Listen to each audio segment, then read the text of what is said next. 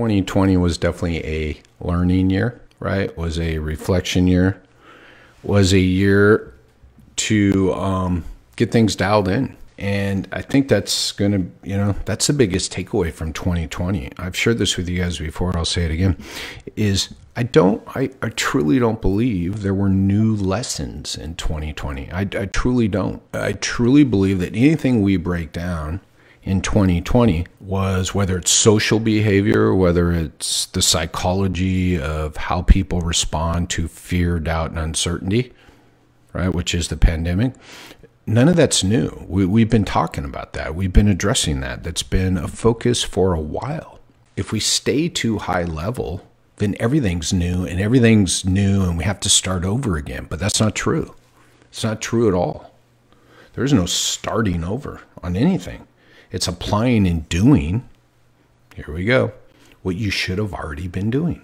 Right? How do you inspire people to do what's best for the community? How do you inspire people to do what's best for themselves? We saw it with the pandemic. We saw it with the election, right? Nothing's new, right? I saw a great post about social media the other day, and this has been my take from the get-go, right? And I understand there's a whole another level and there's a whole generation growing up on just this, but let's stay in the middle. Let's stay with the 30, 40, 50-year-olds, right? We all have access to the same exact information. It's what we do with that information. And to say, well, it's Facebook's fault, it's Twitter's fault, it's Instagram's fault for anything, I disagree.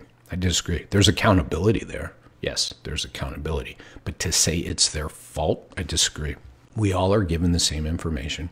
We all then do what we want to do with the information based on whatever we've chosen to do prior to that, right? How do we process stuff? Right? Where do we go to learn more? How do we critique? And by critique, I don't mean you need to be able to read research. Just say this, there was nothing new to be learned in 2020. 2020 showed us the stuff we already knew, magnified 1,000 times. Social behavior, right? People's inability to want to look beyond their biases and beliefs. And by the way, this is zero judgment, because this existed in January and February of 2020, and it's existed in the history of time. I already said fear, doubt, and uncertainty. Well, I've been talking about fear, doubt, and uncertainty. Right? When someone calls your clinic, they have fear, doubt, and uncertainty. Will it hurt? Did I call the right place? Will it cost too much? Will I know where to park? Will my physical therapist be someone who can help me? Will it be a man or a woman? All that fear, doubt, and uncertainty is what people bring into their real life world every single day. And again, 2020 magnified that. And when I reflect back on 2020 and look at what happened and what needed to be done, I've just magnified the work that I said everybody needed to do, right? And it's understand people better, understand your clients better, understand your patients better, right? And everybody say, oh yeah, we do that. We build relationships. And I'm like, no, that's not good enough. That's not good enough. Talking about using these phrases, building relationships, anything else we may talk about here is not enough. You got to go back and look at it as a business and show me the structure and show me the template for building relationships. And the only way you can build relationships is to understand the journey that you and that person are on together. Now we're getting somewhere. So when I say, how do you build relationships, right, in your business? And I think it does apply to personal life, but we're not here to talk about personal yet. Let's just say we could apply this stuff to personal, right? As you tell me you build relationships and I say, how do you do that? You should tell me, well, Jerry, I understand the journey and where people are in that journey when I first meet them.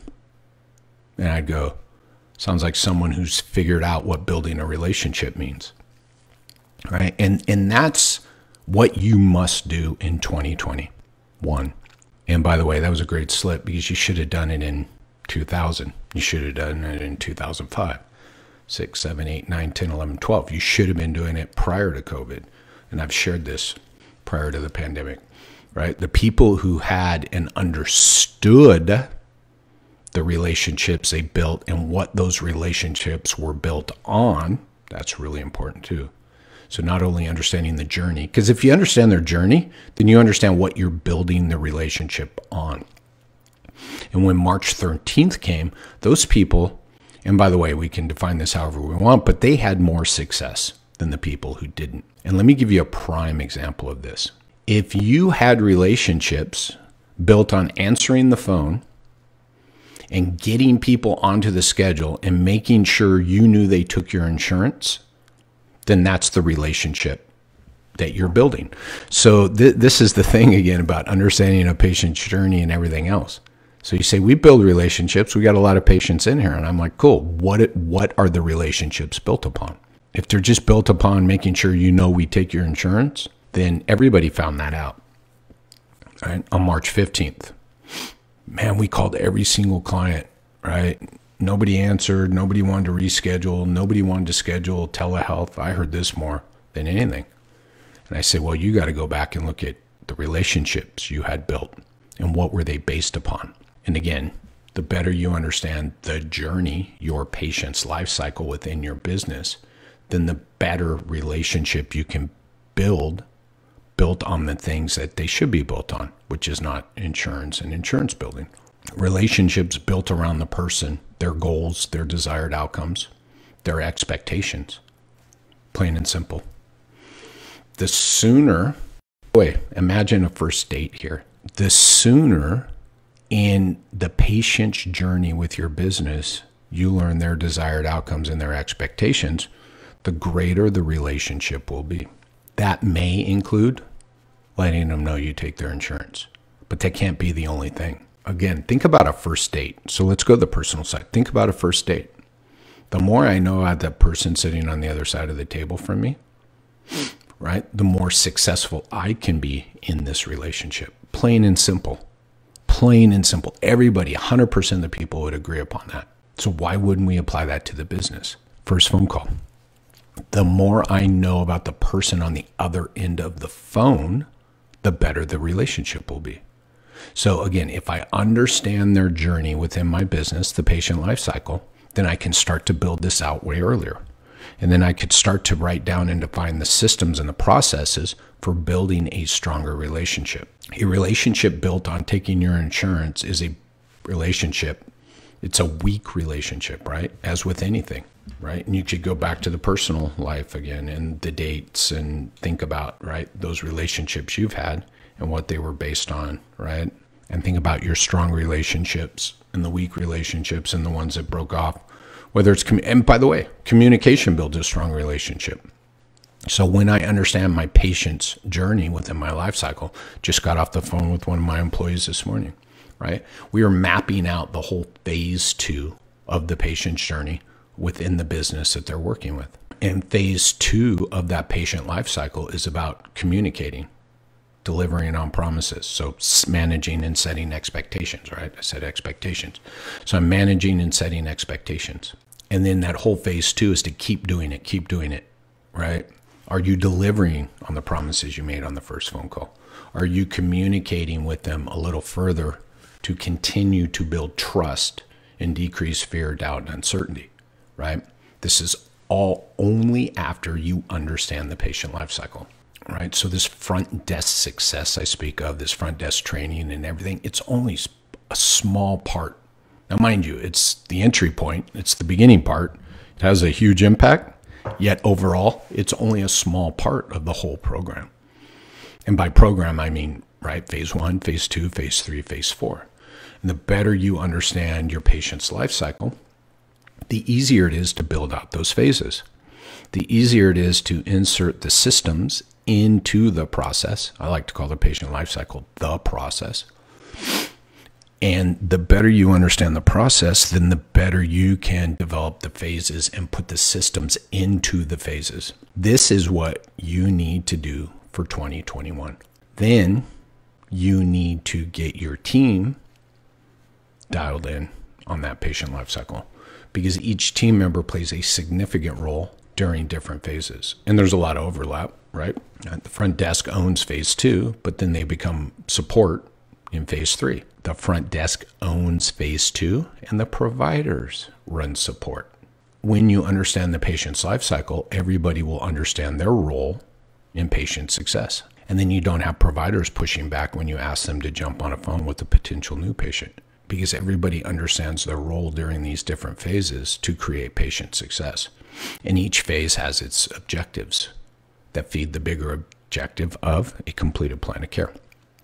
But again, what you and your physio business must do in 2021 is understand your patient's life cycle within your business.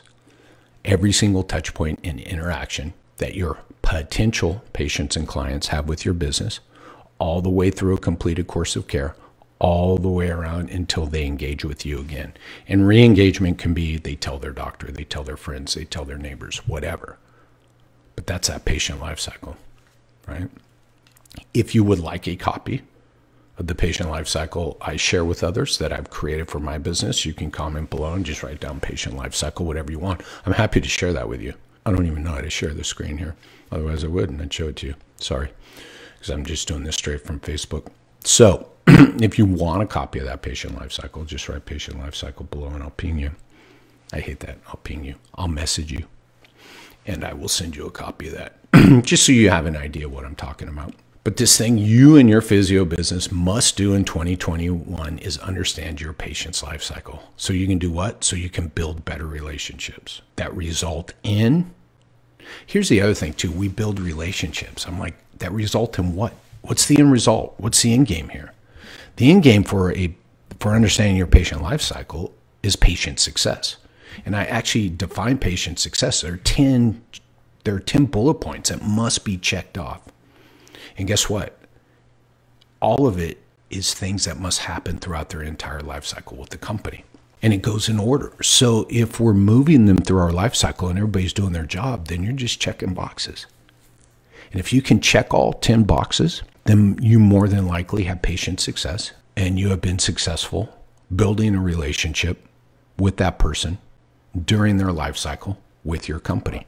Again, this all starts from understanding your patient's life cycle. This is what you must start doing in 2021. Again, you should have started in 20. You should have started in 19. You should have started in 18.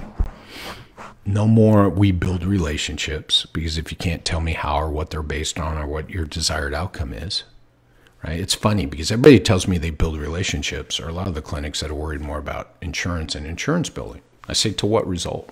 That you get paid? Payment's a result, by the way. By the way, I love capitalism. I love making money. In healthcare, or no, in business, sorry. Payment is the result. It is the ultimate trust measure, right? When someone will part with their hard-earned money, they're saying, I trust you and I trust the service, the product, whatever you have, right? Plain, simple, your physio business must start to map out and understanding your patient's life cycle within your business, every touch point and interaction they have from the moment they become aware of your brand until they move all the way through the life cycle and re-engage again. And you and I both know you have multiple entry points into your business, so you got to understand every entry point. Now, eventually they'll all squeeze down and come to the same place, like your front desk or something like that, or customer arrival, right? But again, the entry point into your business, the awareness of your business, the marketing phase, phase 1, can be multiple entry points. It could be 4, 5, 6 different things.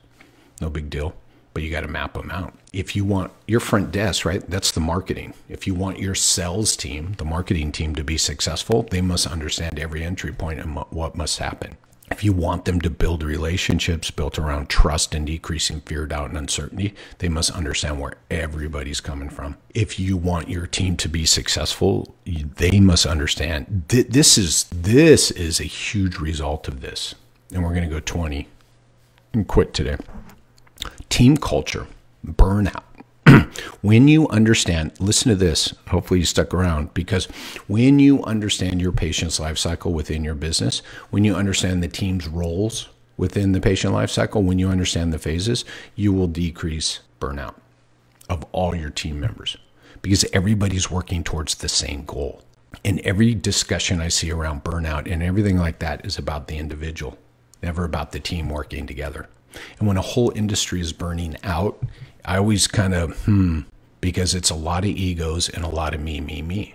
I can't practice. I can't do what's right. Well, right, that's a team culture thing. So what are you going to do to change the culture? Let's get the focus, right? Remember I told you money's the result. Let's get the focus back on patient success. And when we start focusing on patient success, that means all team members are playing to their strengths. Front desk people, aides, assistants, physical therapists, billing team. What I always love is I always go into businesses and they're like, this is the front desk team, this is the provider team, this is the back office team. I'm like, that's 3 separate teams. That's front desk team members. That's your provider team members. It's the billing back office team members, because we're all working towards one common goal, patient success, a completed plan of care. And if everybody is working towards that goal, then when a front desk person picks up the phone, they know what they need to do, right, in their phase of this patient's journey with this individual person to create patient success. Then the provider knows what the front desk is doing, right? And the provider builds on that. So I call it the trust trajectory. I love that word.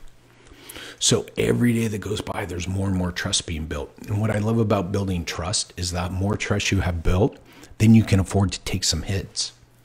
The billing mistake, the cancel, the no-show, right? Whatever it is, you can afford to take some hits. The greater trust is, right? You can afford to take some hits. But when you have low levels of trust and it was just built around, do you take my insurance or not? There's no trust there. Boom, one hit to trust and they're gone. They drop off. Okay, so what you and your physio business must start doing in 2021 is understanding this patient life cycle within your business. You must map out all the touch points, interactions. It's going to be great for revenue. It's going to be great for your patients. It's going to be great for team culture. I guarantee it. We've seen it before. I saw it before 2020. I saw it in 2020. And it is the only thing. It doesn't matter service. It doesn't matter freaking telehealth. It doesn't matter manual therapy. It doesn't matter anything.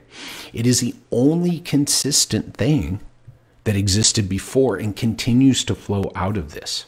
So it has nothing to do with your practice, has nothing to do with your service, has nothing to do with your treatments. It has everything to do about understanding the people you serve better. All right. That's what you guys must do in 2021. If you want that patient life cycle, comment below, right? Just type in patient life cycle and I will get it to you so you guys can get an example of what it is. And I mean, it took me, 12, 13 years to finally figure that thing out. And I'm telling you, it's the only consistent thing. All these books, all these successful businesses understand their clients, their desired outcomes, and the life cycle within their business. All of them. That's it. That's the consistent thing in all these books. It stood the test of time. It's been standing the test of time. It will supersede the pandemic. It has. Everybody who had great relationships going into March still have great relationships. Those people who leveraged new relationships in March, April, May have customers, clients, patients for life. They're still fear, doubt, and uncertainty. It's shifted. We still have to manage all that. Fear, doubt, and uncertainty will never go away. Building trust will never go away. So how are we going to manage this day in and day out? Understand your patient life cycle. We're starting December. We got 31 days. You guys can start working on this now. You need to hit 2021 with this stuff going full bore. Trust, fear, doubt, and uncertainty, right? Understanding the patient life cycle solves so many problems. It really does. I think we will leave it at that. I still ran over, but closer and closer every day. All right. Cheers all.